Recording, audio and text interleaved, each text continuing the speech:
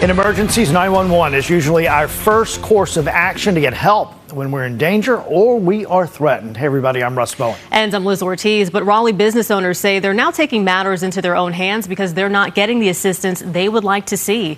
CBS 17's Haley Fixler is digging deeper tonight with what business owners are most concerned about. Haley. Well, business owners say they need more of a police presence, but they need that presence there when there's danger actually happening. Several of them told city council members yesterday they're now being forced to hire their own security. Downtown Raleigh business owners are scared. My staff has been thrown up against glass windows. My staff has been sexually groped. My staff has been threatened with bricks. On Tuesday, they told city council members they feel unprotected, even when they ask for help. It often seems like we're not a priority. We called the police. They did not come.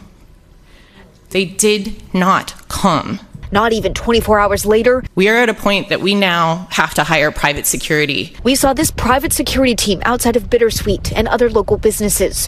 It's something more and more owners and managers are having to pay for themselves to keep their employees and customers safe. It's not being handled by police officers when I'm regularly getting told that they have 2-hour wait times or no one ever shows up. We police the restaurant. We stand outside and make sure we walk our guests outside to make sure they're getting to their cars. We asked Raleigh Police Chief Estella Patterson about the response times. When our staffing is low, then it might take a little bit longer. Also to the priority of the call. If it is a high priority, of course, we are coming and we're coming quickly to those kinds of calls. Our city is growing. We're seeing our population almost at 500,000 now. With that growth comes some growing pains. Officers are ramping up their patrols in the problem areas, especially over the last 2 weeks. Leaders say it's made a huge difference, but it's not enough to keep downtown thriving and safe. It's the face of the city.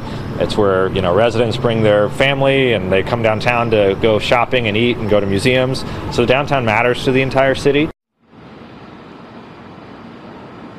Now, we do know that the Raleigh Police Department currently has 91 officer vacancies. We have reached back out to them today to see if they're looking at these incidents and these response times. We have not yet heard back. Live in Raleigh, Haley Fixler, CBS 17 News.